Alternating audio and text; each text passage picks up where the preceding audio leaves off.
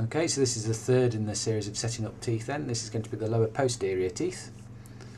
So we've got all the uppers complete. We've allowed them to go cool. We've just sealed them all in so they're not going to be moving about.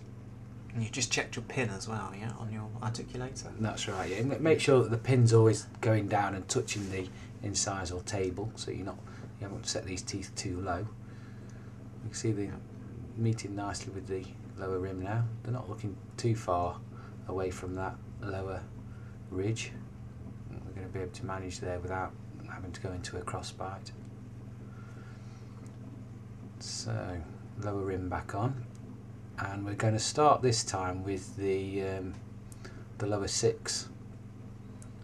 So again, the lower teeth come supplied, matched to the upper teeth, the same dimensions. Same thing applies again, just clean them up.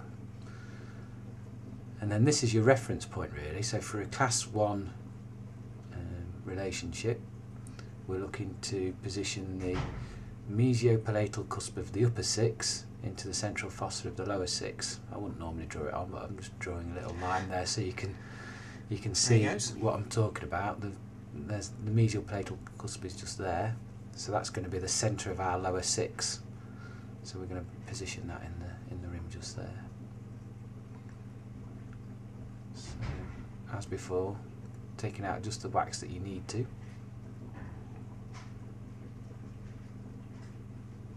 So up to now you've just been placing them on and aligning them. It gets a bit fiddly now because you really have to start thinking in 3 dimensions, don't you? That's right. So far we've had the centric relation locks on the articulator locked, so we've just been hinging this articulator open and closed.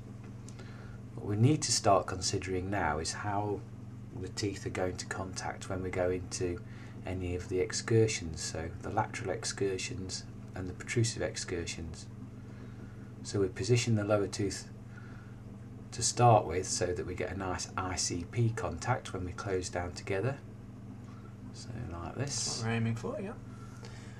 And that's just gone a little bit adrift. So just position it, and you can see that we've got that ICP contact.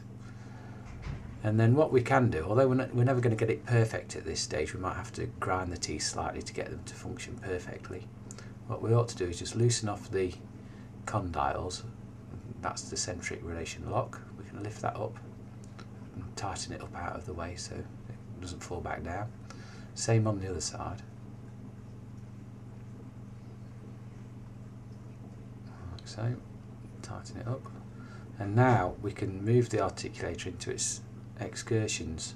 So that was moving that tooth into its working side excursion. You could see that it didn't interfere massively, so we know the cusps are aligned pretty close. You're always going to get some small interferences, and they'll be ground out later when we convert the denture into acrylic, or before trying if we wish. Yeah, you're looking for things to slide reasonably smoothly, aren't you, and consistently. Yeah. And not lock, basically. That's right. Not go clunk when you move things. So you're working fast here, so you've got the 5 on, and now the 4.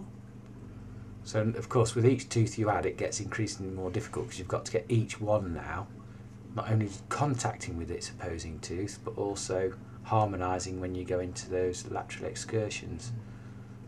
So now we've got 6 teeth all involved.